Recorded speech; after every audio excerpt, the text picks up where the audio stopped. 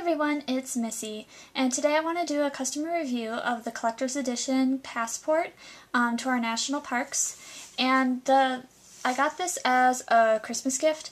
I'm making a New Year's resolution to do some more traveling because this past year, or 2016, my family and friends have been really trying to persuade me to go do more traveling, so which is probably why I got this as a Christmas gift. This is different from the regular passport book that they have out. I kind of have a little printout of here, so you have a little pocket-sized passport book.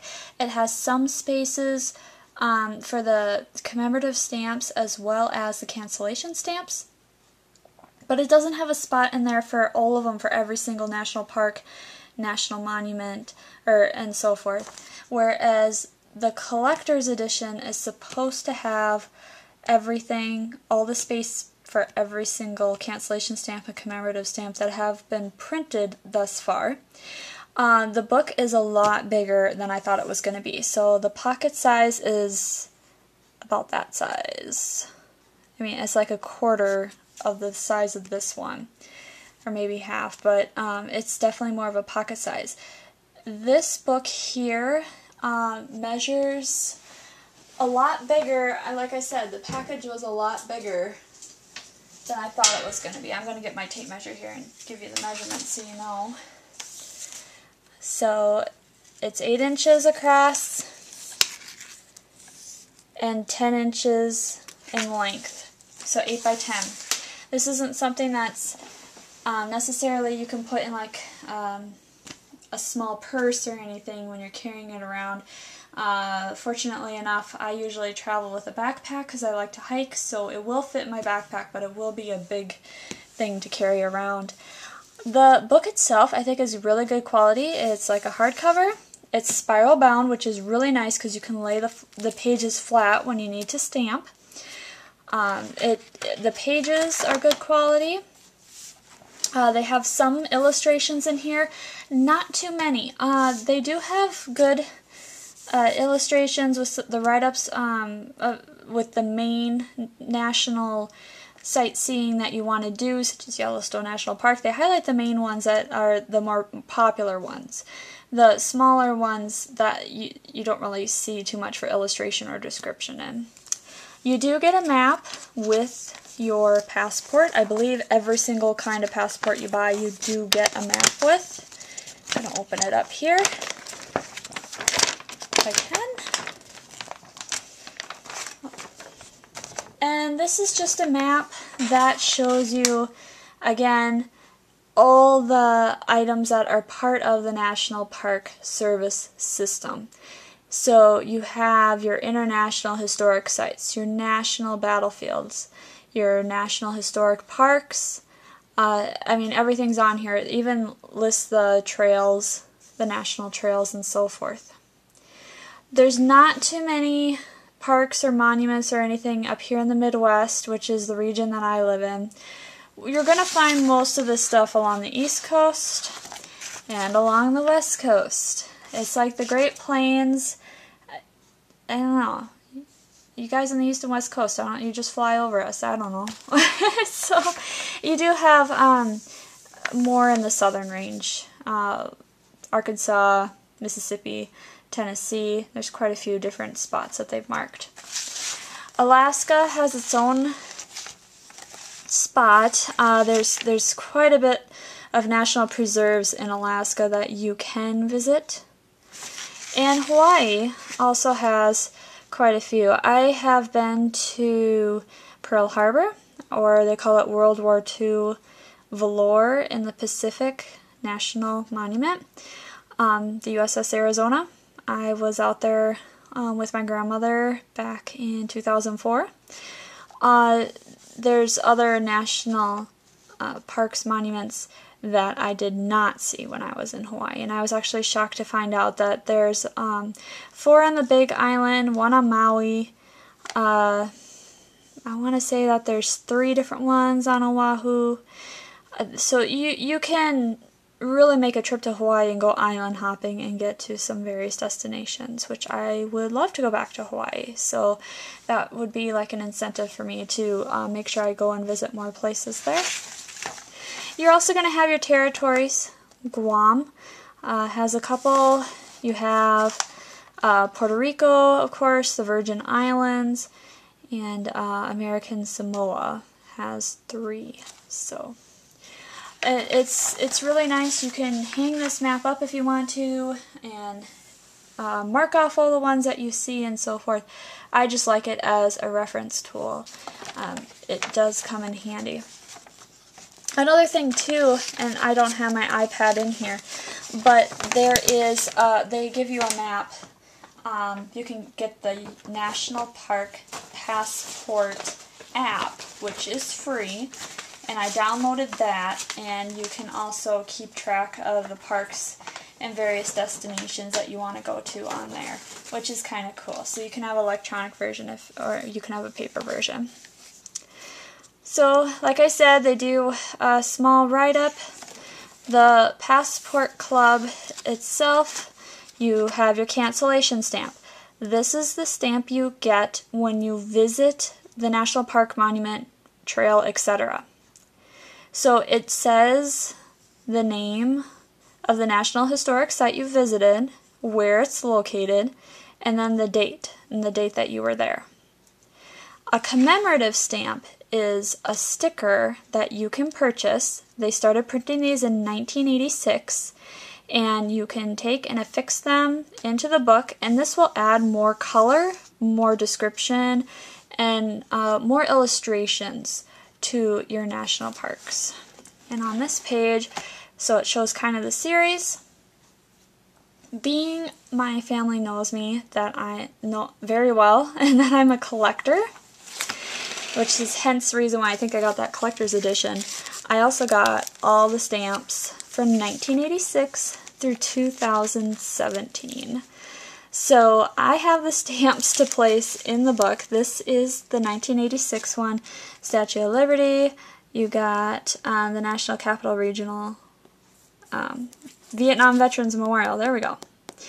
And so that would be the National Capital Regional stamp. So they do the stamps by region. So you got North Atlantic, Mid-Atlantic, National Capital, Southeast, Midwest, Pacific Northwest and Alaska they put together, Western, Rocky Mountain, Southwest, and then they just have the national stamp. And then you get kind of an extra one up here, a flag or whatever. So 1986, got 1987, 88, 89, 90, they always do this flag, it seems like, 91, 92, 93, 94, 95, 96, 97, 98, 99, they did a commemorative issue, so because it was 150 years, so that's pretty cool. 2000, 2001, 2002, got 3, 4, 5, 6, 7, 8, 9, 10, 11, 12, 13, you have the 50th anniversary of the Martin Luther King Jr. March is how I've always had it, but I Have a Dream. 2014, 2015, 2016, this was our park's 100th, so the oldest national park had their 100th anniversary. So that's was that one, and here is the new 2017 Find Your Park. So I think that's their new kind of campaign going on after the 100th anniversary. So there you go. So let's see. So it says even here, you got your national stamp, regional stamp. Then, again, like I said, this book is broke out into regions, just like any of the other passport books. Everything's color-coded.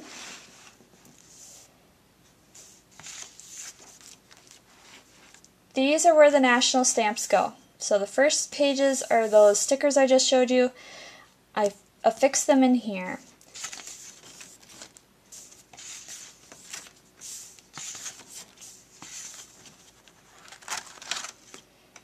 Then you start off with the North Atlantic region, and it gives you basically a listing of all the national parks monuments, again, that you can visit in this region. And then it kind of gives you a little description on what you're going to see in that region. And then it gives you a checklist that you can mark off all the areas that you have visited. And this is where you affix your regional stamp, and this is where you put your cancellation stamp. So, you know, just because there's a spot for a regional stamp, regional commemorative stamp, doesn't necessarily mean that they have printed it yet. They're still printing these, so I will be continuing to purchase the different year stamp series sheets so I can keep filling up my book. The ones that they have printed are going to be like in this color, faded color, so you know where to put the stamp. And also you can kind of read it too and see what the description is for the in this case, the National Historic Site, with Boston African American for pre-Civil War. So it's kind of neat though, just having the actual sticker, I think, in there, because then it really brings out the color and it adds more of, like, I think, more illustration and a better, the description isn't so faded too, you can read it better. And they'll have some pictures in here that you can view. But the pages are nice and thick. They're like cardstock. They're not anything that the ink should bleed through when you're doing your cancellations. And then this is the space for extra cancellations. So I went to a couple of events. I went to our state fair where they had the 100th anniversary booth, and I got a stamp from that this past summer, and I could tape and affix this in here. And if they have any other extra cancellations, like they make more spots or more historic sites, you can put those in there as well. And then, so you just keep going through all the regions. I think it really is going to provide me a lot more information about the history of the United States,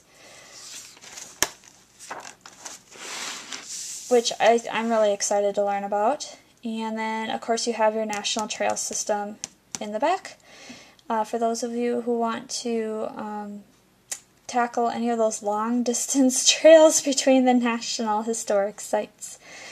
So I'm really, really happy with this purchase. I highly recommend it. I should say purchase. This gift. I'm not used to having other people buy this stuff and then I review it. But I really am happy with it. I think if you are into collecting items when you travel, this is probably a must, because you can collect the stamps, you can collect the commemorative stamps, and that can kind of help you like relive your memories too. I like that the cancellation stamps have this specific date on there that you visited, so you can always go back and look and say, oh yeah, when did I visit that place? There is not a spot to write down your notes or journal. I'm also part of the Minnesota State Park Passport Club, and they give you a journal as well as a book where you do your cancellation stamps. So it would have been kind of nice to have that. There's no way to add pages to this spiral bound edition. I suppose you could write some notes on the side, but it would be pretty neat if they allowed some spots to put like notes. I always like to write in my journal what are the best camping sites, or what was the best sightseeing area in a park, and so forth. They also gave me a coupon to get a free 8x8 photo book, so you could take pictures of your trip and then make a photo book of it. So that way, I guess that's kind of their way of making a trip journal. And I also got the 2016 Centennial pin. They said that this was included in the order, so I don't know if this is just something that you always get, or if it was just for when they ordered it. That must have been the promotion item at the time. And I also saw on their website, I'm going to have a link below if you are interested in purchasing these items, that this item was new. So I'm thinking that they made this for the Centennial, for people who really wanted to visit the national parks in 2016. I'm kind of sad that I didn't get this book because there was a lot of trips, train trips, bus trips, where you could go visit the national historical sites. But we'll see if they do anything like that for 2017. I'll probably try to get on board one of those so I could start making some start collecting some cancellation stamps. But in the meantime, while I'm planning my trip for that, I'll be affixing my commemoratives in there. I do collect postage stamps, so I think I was more excited about the commemorative stamps because it's kind of like postage stamp collecting. But if you have any questions or further comments, you can always leave me a comment below. Make sure to like this video, and maybe I can take you guys along when I go visit these sites and do some traveling and give you some videos too.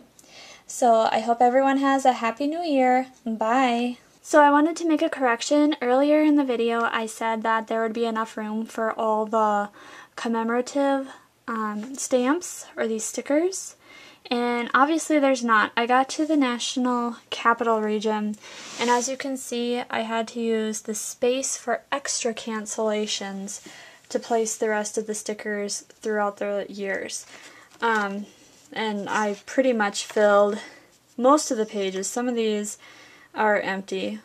But I just wanted to make mention of that. I was a little disappointed because even in, I want to say, the North Atlantic region, there was a duplicate, here it is, of Acadia National Park, and they made two stamps, one in 1986 and one in 2016. So I was kind of disappointed in that, considering that there's still other regional stamps they needed to make, but you kind of have to live with it. Just because I'm a person who likes to have everything neat and organized, I want to make sure that there's plenty of room for all the stickers and stamps that I can collect. But just to make sure that you're aware of that, I don't know now if there is enough space for all the cancellations that they have out there for all the parks and trails. I'm guessing now, because there wasn't enough room for all the commemorative stamps, there probably isn't for the cancellations either. But I'll have to take some trips and find out for myself. So if you have any questions about this, please leave me a comment below. Thank you!